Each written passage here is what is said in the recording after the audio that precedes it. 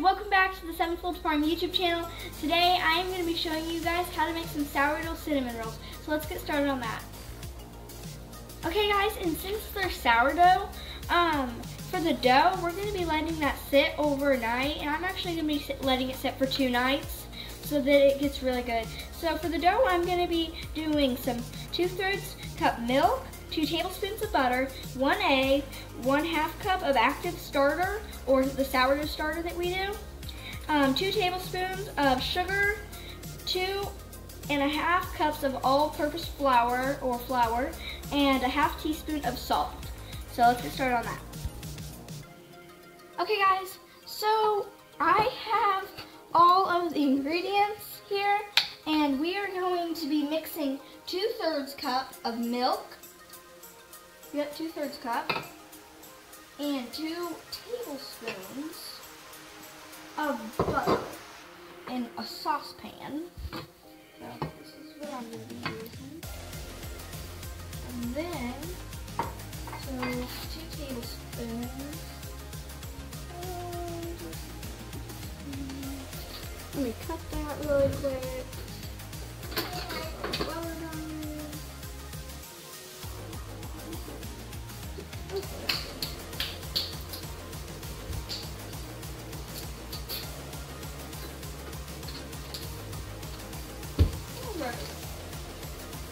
So we're going to put our 2 tablespoons of our butter in there. And it says,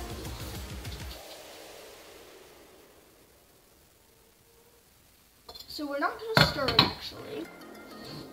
We are just going to put that, because it says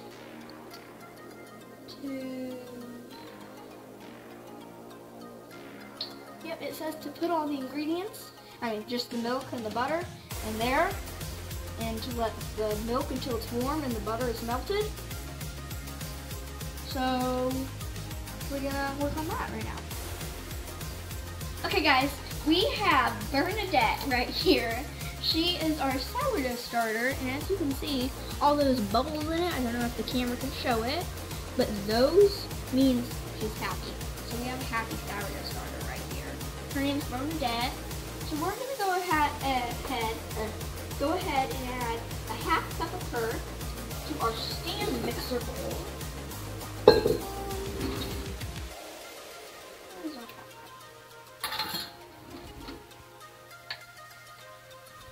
So I'll do 2 of these.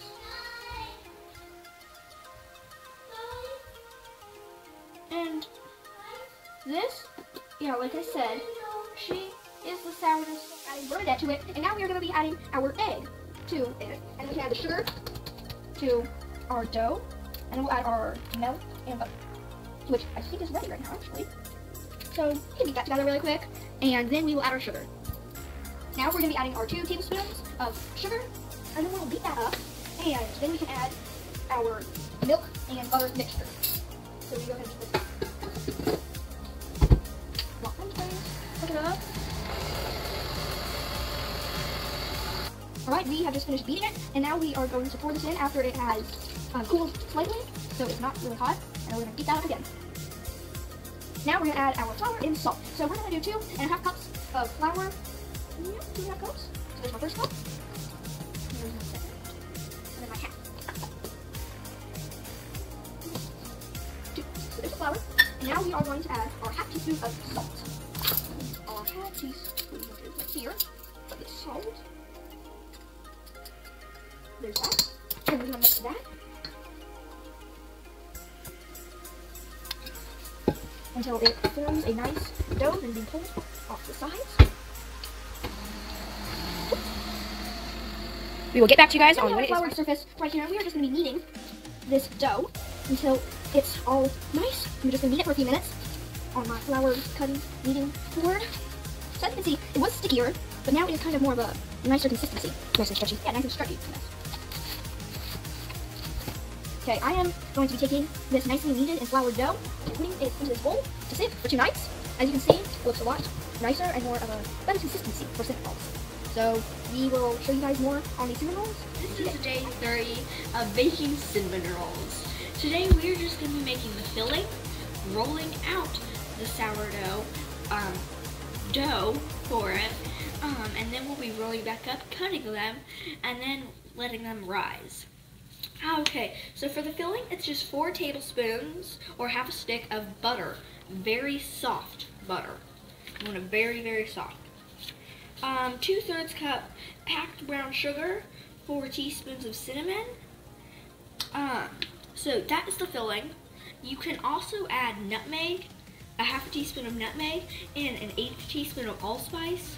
We don't add that just because we rather it with just cinnamon.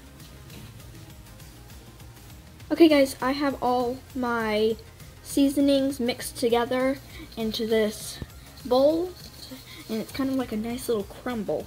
As you can see, like I could break that up a little more, but it's pretty good. So now we are just, if this dough does not start getting thawed out, I will beat it with my rolling pin that I got from an amazing home ec teacher.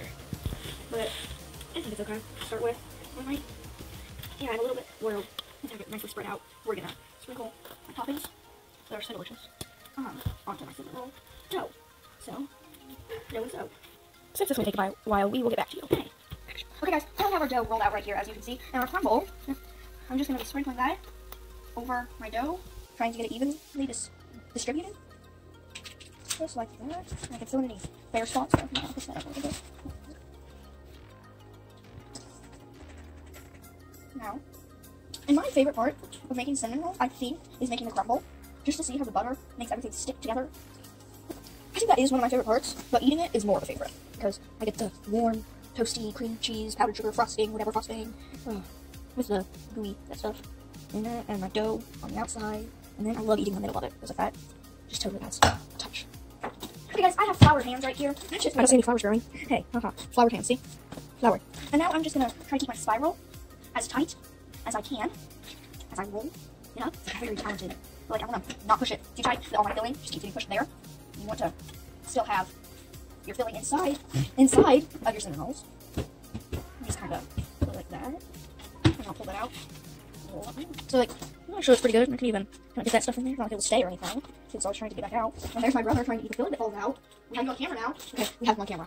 So you saw him do it, didn't you? Like, see, he's doing it right now. He was eating it. See, in his mouth. See, okay. I have my cinnamon roll right here. I've already set it up 5,000 times. Okay, and then I'm gonna cut it. All right. So I think we're doing about that big of cinnamon rolls. The recipe says it should make 8. Should make, okay, so 1, 2, 3, 4, 5, 6, 7, 8, 9, 10. Good, we get 10 cinnamon rolls. But I never really know, because I could have doubled the recipe. Oh no, that doesn't. Oh, that looks like we'll have to eat out. No, it doesn't. I'm gonna come up with my hand right there. There. Mom's gonna get a cookie sheet bacon rice. Thank you, wait. So we'll just kind of repeat that.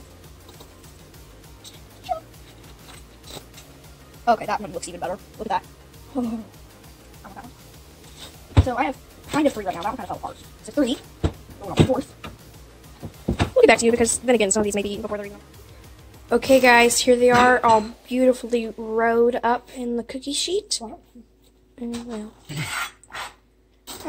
now my brother can come and steal the extras because I'm not using the extras. We're gonna let these rise while we're at church, and then when we get home, we are going to bake them. Yes. So they'll have plenty of time to rise, and then another guilty suspect. See?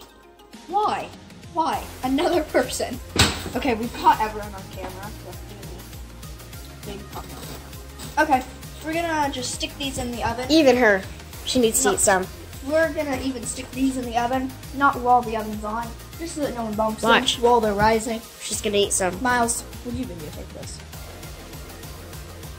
Into the oven. And it's not on at all. That's just so no one bumps them. Right? Yeah.